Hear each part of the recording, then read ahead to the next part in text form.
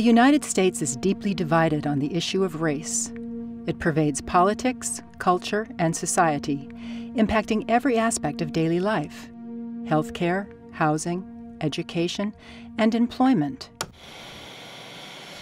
In a bold effort to combat the environment of racism, a unique public health initiative arises far ahead of its time, an initiative that falls at the crossroads of popular television and public education.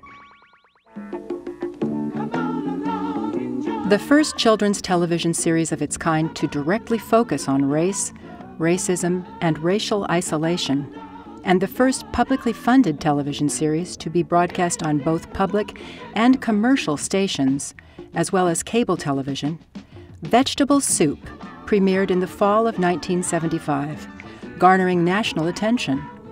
Although it ran for only 2 seasons, the circumstances of its broadcast were remarkable and unprecedented. Vegetable Soup embraced animation, live action, comedy, drama, and documentaries as a means to address and celebrate the importance of multicultural diversity in America.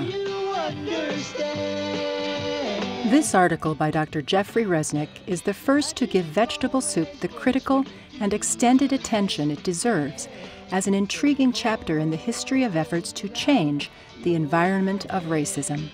Through surprising research and rare interviews, Dr. Reznick takes you behind the scenes of this unique public health initiative. So, as the show invited its young viewers, come on along and join us in this issue of the Journal of Popular Film and Television as we recover the story of this landmark series, consider what lessons it holds for changing the persistent environment for racism in America, and discover what one clinical psychologist aptly described as a noble experiment in human values.